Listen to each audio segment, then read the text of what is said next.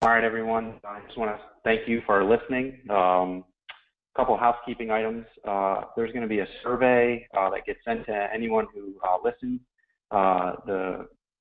People would really appreciate MedShape. Would really appreciate it if you could fill that survey out.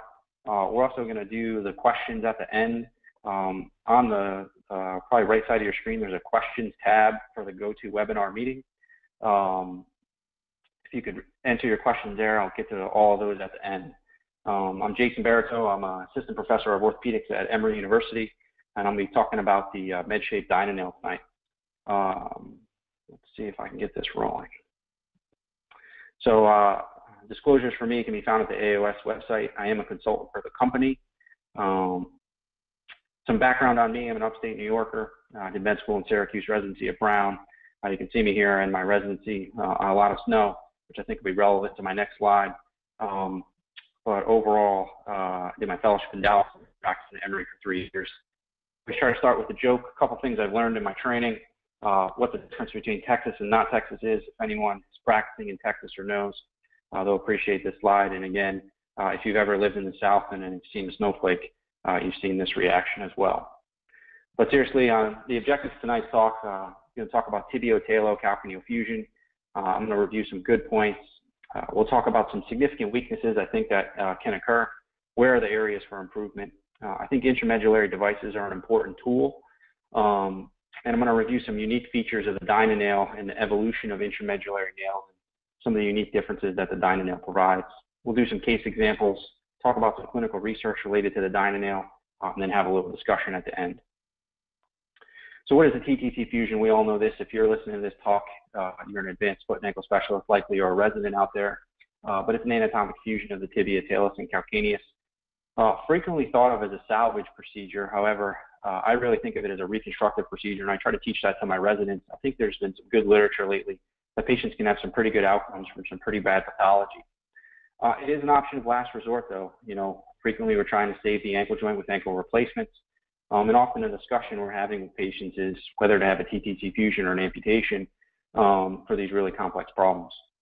But when do you need a TTC fusion? One of the big problems that I think we see TTC fusion are for talar avascular necrosis, Charcot arthropathy, failed total ankle replacement, or those patients who have unbelievably severe deformity, the severe stage 4 posterior tibial tendon dysfunction is another common area.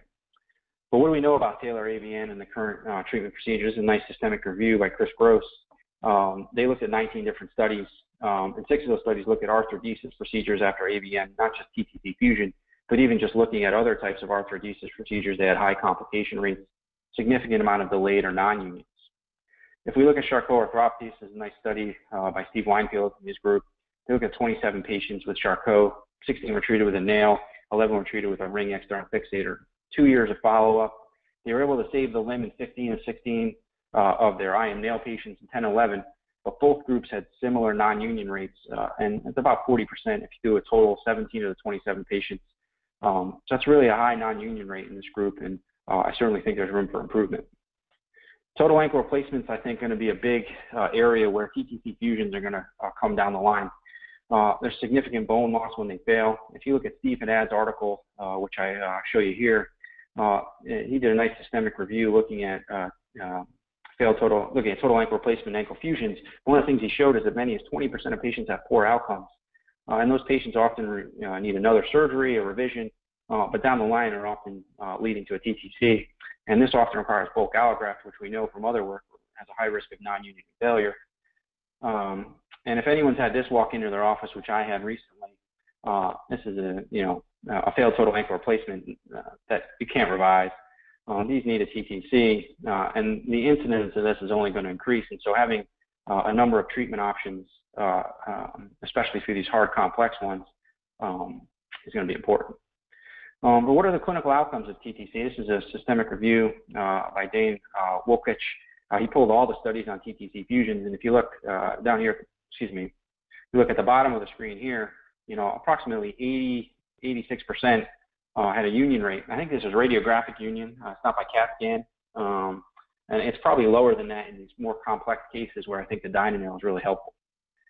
But we know TTC can do good things. It's a study out of Dallas and Jim Brodsky's group.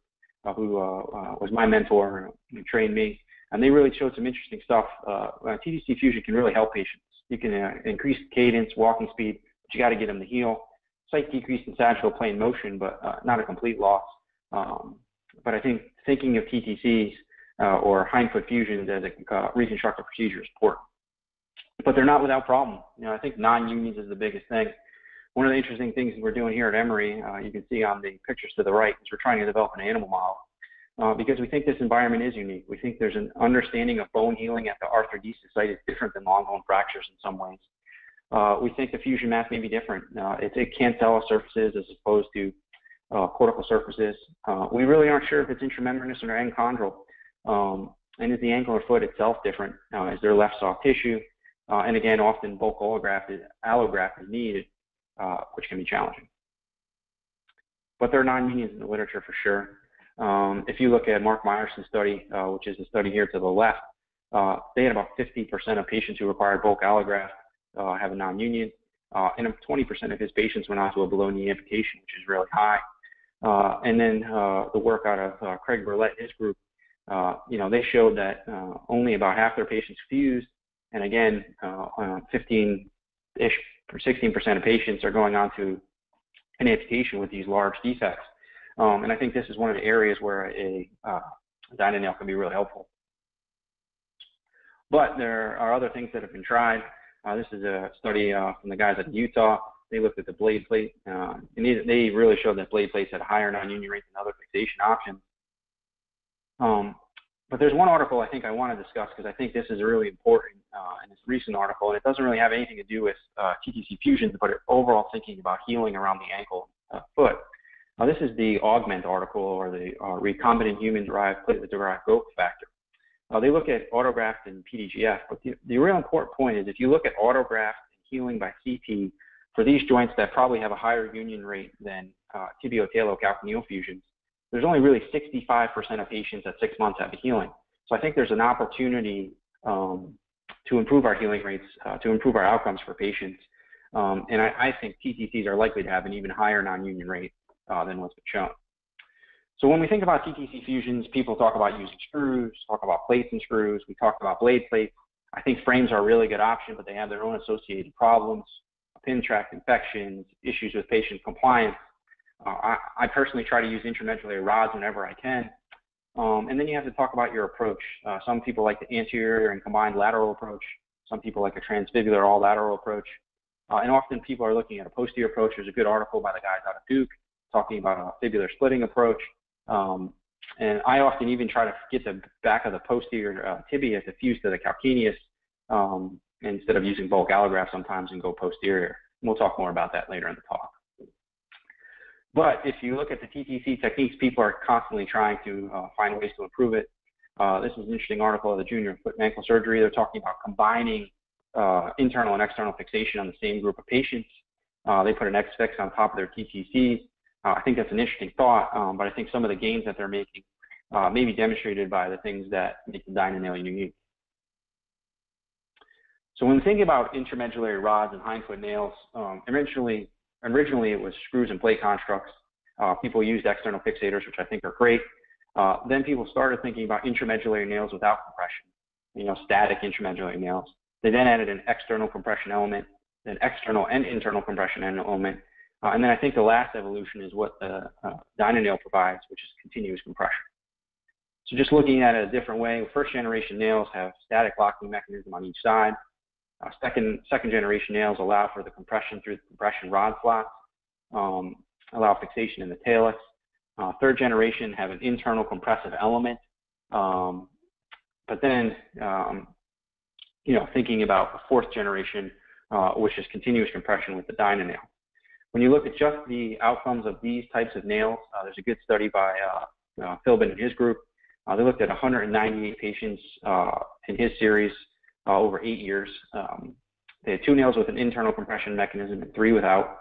The non-compressive nails did much worse, 40 to 45% non-union rate of both the subtalar and tibio-talar joints. But the compression nails they did a little better, but not tremendous amount better, still around 20% non-union rate for both of those joints. So again, there's opportunities for improvement of healing. So if you look at the IM nail versus a frame, it's, you got to understand what the problem may be with some of these nails.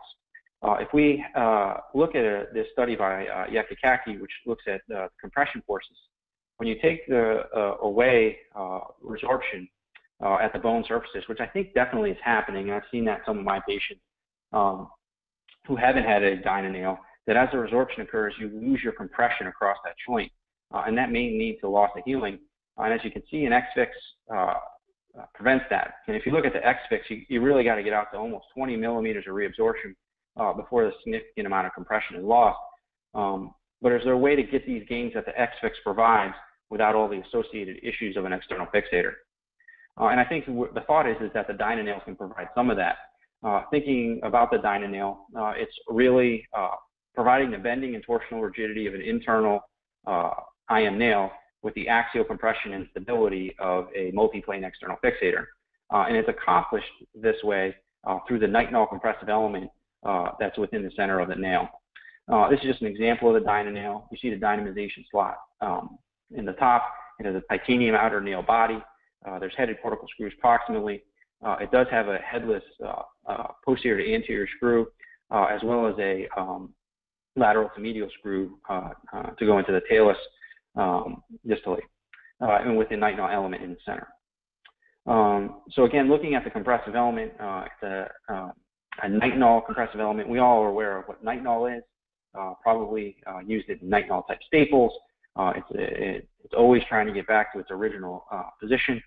The internal nitinol element is stretched and then fixed distally, or fixed proximally by two screws in the calcaneus, and then either one or two screws proximally. The sliding element pulls everything together to provide continuous compression across both your tibiotalar and your subtalar joint. And so you can see immediately after the surgery is over, there is a space for the screw to slide, and that screw is sliding based on how much the element is compressing. The total amount of that space is about 6 millimeters. As you can see, as the patient heals, that continues to compress over time. And there's also a dynamic screw space proximally, which allows continuous compression after the nitinol element has fully compressed, although I've only seen that start to occur in very few of my patients. I think the 6 millimeters is probably adequate for most patients that I've taken care of. And what does this sustained compression provide? With the DynaNail, there's up to 6 millimeters of postoperative compression during bone reabsorption or settling. And this provides, similar to external frames, because it can store some of the energy. You can see here the compressive force of the DynaNail over the 6 millimeters of compression. Outwards of 4.5 to 5 millimeters, you're still getting around 400 newtons of compression. Where the other nails at about 1 millimeter, they're down to 0. This is much similar to an external fixation device, but it's also a load-sharing element. And I think this is one of the interesting things about the DynaNail. Its superelastic properties allow it to transfer load and immediate dynamization afterwards, which allows the load to be felt across the bone.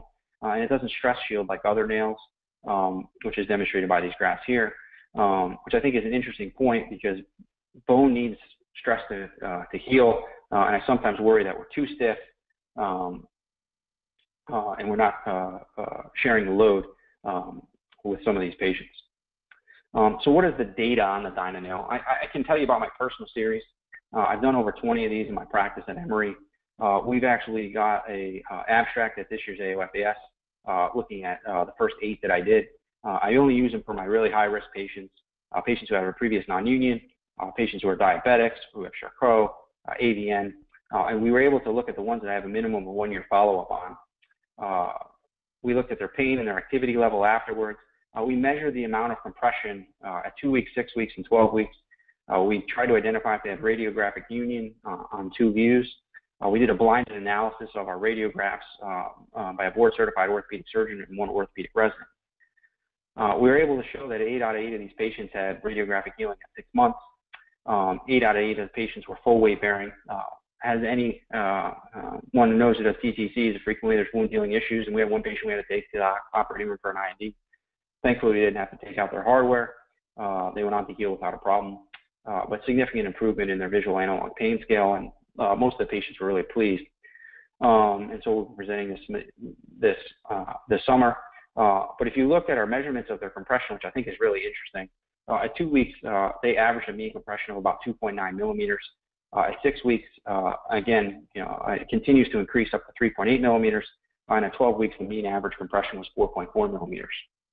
And this is similar to work that the guys up at Duke, I know Sam Adams really well, Lee, they wrote a nice paper looking at the DynaNail. They looked at 15 patients with a, roughly a 6-month follow-up. Their average compression was 5.58 millimeters at their last follow-up, and they had really good healing results. And I think this is a really good paper looking at DynaNail. But I think the most important thing is probably want to see are, how do we use the nail? What are some case examples? So we're going to go through some case examples now. We're going to look at some patients with infected ORIFs, fusions, et cetera.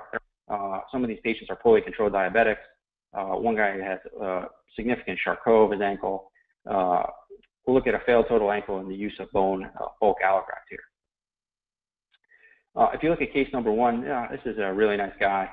He's got end-stage renal disease. He's on dialysis. He's got severe neuropathy. He's a real bad diabetic. I think his A1C when I saw him was in the range of 12 or 13.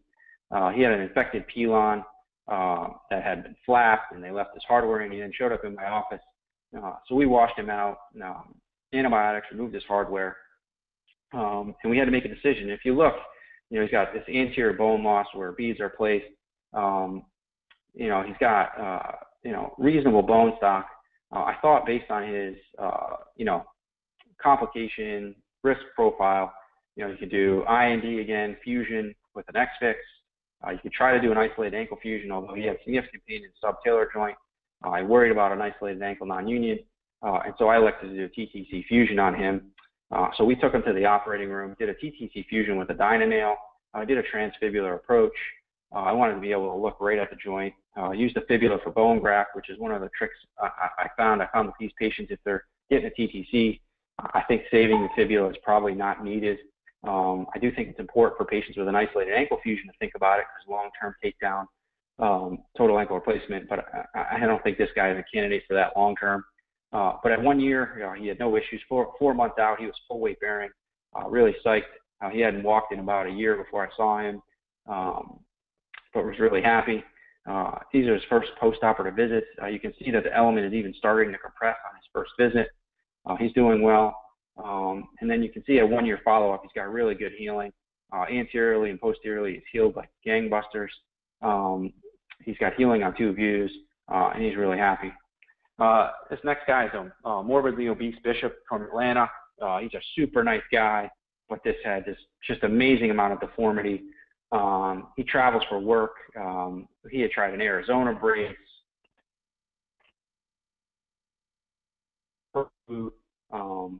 I thought some element of this is neuropathic. I don't know if it's Frank Charcot, but he's certainly neuropathic for to be able to walk on an ankle this unstable, eroding away his fifth metatarsal, just beating on it constantly. And I think from a treatment perspective, I think a hindfoot fusion is the ideal way to go. You can see the wrinkles in his skin just from the pure size of his leg. And so we talked to him about a TTC fusion.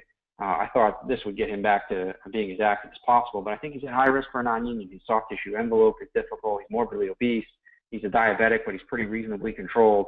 So we took him to the operating room. Again, we did a transfibular approach with TTC. I had him full weight bearing at 10 weeks, and I probably could even get him weight bearing sooner. This was one of the first few that I did. I was really pleased. He had full activities at 6 months. Recently saw him back at 1 year. This is his first post-operative visit. You're just starting to see the element compress. We really, put him in a good position. And then, at 1 year, he's just healed great. Looks tremendous. Doing everything he wants to do. I saw him the other day. He's getting his total knee done on his other side because he wants to exercise and get back to playing golf. Couldn't be happier with my surgery. We got him really a great correction for him and really well aligned. This third case is a recent case I did probably 3 or 4 months ago. This poor lady, got taken care of by an outside surgeon. They tried to do a subtalar fusion 3 different times. The last time they tried an internal bone stimulator. She was then referred to me, and she was wondering if she should have an amputation. As you can see on her x-rays, she's just got severe collapse through her subtalar joint. She's got severe ankle issues. I thought long and hard about her. I think there's some interesting work about, whether you need to do bulk allograft here, whether you need to reestablish length. I think for some of these older patients, ladies in their late 60s, my thought is if I can just get her ankle and hind foot healed, give her a stable to walk on, I think a little bit of shortening may help her, ground clearance and those kind of things. So we elected to do a posterior approach TTC fusion, remove her hardware, and then try to get somewhat of a posterior fusion from the back of her tibia to her calcaneus, as well as approach the ankle and subtalar joints. She did really well. She's weight bearing now. She feels so much better. Wounds healed quite well. You can see in the back there all the bone graft we laid down. I think it's going to really lead to her having a great result. She's lined up well. We fixed her proximally with 1 dynamic screw. I think the rod's in good position, and overall, I think she's going to continue to progress well. 4th case, which we'll review, I think infection's another area where continued bone healing is a trouble. This is a 58-year-old female referred to me after multiple INDs and wound healing issues. She had a draining wound the first time I met her. We talked to her about the options. We IND'd her, placed antibiotic beads, but she had this unbelievably beat up ankle and subtalar joint, collapsed talus, eroded away tibia. So we talked about the options, and I thought, tibia TTC fusion. I offered her an X-fix. She's a thin lady. I thought an X-fix may be less risky than going back in. But she was adamant that she wanted internal fixation. And so we took her to the operating room and did a TTC fusion. Her intraocular cultures were negative. As all good things happen, she fell and broke her other ankle at 6 weeks out, and we had to fix both.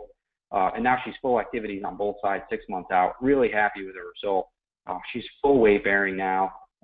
We had her full weight bearing at 3 months, but probably could have gone sooner. And I think she's healing really well. Bone graft at her fibula, put her rod in good position, and I think she's going to be really pleased. Just want to give you guys an example. This is a case from Sam Adams at Duke. He had a guy with a really bad talus fracture, went on to develop AVN, as you can see here. He did a femoral head allograft with Trinity Elite. He used a TTC rod, the DynaNail, and as you can see the bulk allograft there based on his fluoroscopic fuse in the OR. This is just his 6-week post-op, showing all the hardware in good position. You can see him 3 months out, weight bearing is tolerated, no pain, progressing well. I think it's a great result, and as you can see, it just gets better and better. At 6 months, still no pain, starting to really incorporate well. You can see the good incorporation of the femoral head. You can see healing across both of his joints on 2 views. I think that anterior aspect of his talar neck is continuing to heal, but as you can see in this last view, I think this is a tremendous result. And I think bulk allograft can be done really well. I only do it when I absolutely have to, but I think this is just a great example. Again, I think a real important thing is looking at patients after total ankle replacement. This is an example from another surgeon who, really did a nice job, a bulk allograft to maintain length after a failed total ankle replacement to provide the patient with appropriate alignment. You can see good incorporation on the CAT scan on both the sagittal and coronal views. I think this is just a tremendous success, but I think a lot has to do with using the DynaNail and its compressive elements to continue that compression to stimulate that healing across those bony surfaces. Now, this is just another example of a TTC using a DynaNail after failed total ankle replacement. Great incorporation over a year out. I think down the line, we're going to start doing more and more advanced technologies. This is an example of Sam Adams' case from Duke, using a TTC fusion with a 3D ball instead of a femoral head allograft. He packs the ball with allograft to get it to heal, but provides the 3D printed strut. I think this is just another example of where the technology is going. So my current technique for these, is I fix them with 1 or 2 screws distally. I think I've had success with 1 or 2. I get 2 if I can, but I don't stress about it. I then do external compression on my own, with just pushing everything together. I have not been doing as much putting across the external compression with the tool. I do worry about creating a stress fracture, stress riser in some of these diabetic Charcot patients. Then fix the dynamic screw proximally. I want that continuous dynamic compression as soon as they weight bear. If we ever get a full 6 millimeters of compression, I want the body to be able to compress on its own. I try to weight bear all these patients at 6 weeks without neurologic dysfunction, but obviously for those neuropathics, Charcot, we go a little slower, and they're probably weight bearing at around 10 to 12 weeks. One of the thoughts with the initial jig was that you could have anterior screw miss, and I've certainly had my issues. This is one example where I had an anterior screw. But I think the guys at MedShape have done a really nice job adjusting the frame. They've come up with a carbon fiber external guide. There's definitely more room for the foot, and I think the foot getting caught on the guide was leading to the guide being pushed, and was leading to you missing a little bit anterior, and I having any trouble. This is just an example of the targeting frame with the new carbon fiber. Over here, you can see this is where you pull down to get your compressive element. You dial in your amount of stretch you want. This is to do compression on the outside. Significantly rigid carbon fiber peak targeting frame with good thicker tubes. This slide specifically talks about the adjustments. The tube geometry has been thickened and more rigid. The PA attachment has more space, and there's a lot more space for the foot, which I think is going to be real critical to preventing any issues with the nail itself. So in summary, I think the DynaNail is a really important tool in my armamentarium at Emory. I think there's good sound basic science support for it, as well as good clinical evidence. I think there's definitely continuous compression. I think it's definitely a load sharing device. Overall, I think it mimics an external fixator and provides some of the benefits of an external fixator without the associated issues. And we're really seeing good clinical results. It's a valuable tool for my high-risk patients, and I'm going to really try to continue to use it. So I'm going to take a look at some of the questions that have been asked and see. So thanks for listening. Please send me the questions if you have any. Thank you.